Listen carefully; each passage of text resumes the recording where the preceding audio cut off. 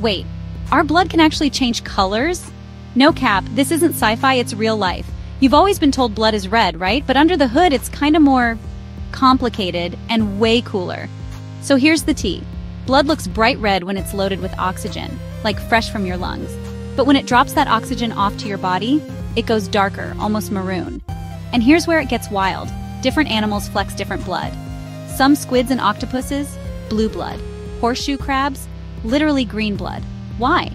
It all comes down to the metals in their blood chemistry. We use iron, they use copper or other elements. Science is giving rainbow vibes, FR. And the twist? Researchers think studying these colors could help us fight diseases, boost oxygen therapies, and maybe even prep humans for space travel. Imagine future astronauts with engineered blue blood for survival on Mars.